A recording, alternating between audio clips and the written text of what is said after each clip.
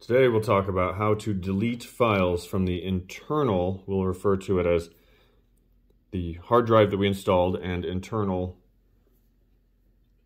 because you don't want anything stored there. You want to have room for any of the updates, and Akai's done a really incredible job of adding things to the Force, MPC instruments, etc.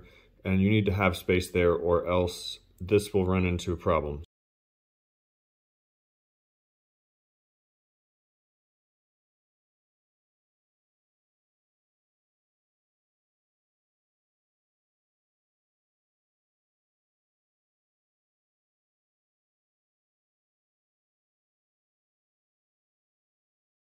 To get anywhere, you have to use these folders on the side in places.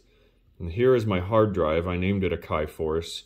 And because I didn't name the hard drive as something like HD, external, etc., I named my projects folder Projects HD for hard drive. So I know that I'm in here, and this is where I want to be. So we'll go internal, and all of your projects are in Force Documents, Projects. So let's do that again. If we do internal, hit the button. You can also toggle with the knob, and there's your open button.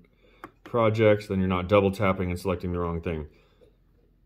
So I just did Halloween 2023's last copy, so we'll just delete this folder now.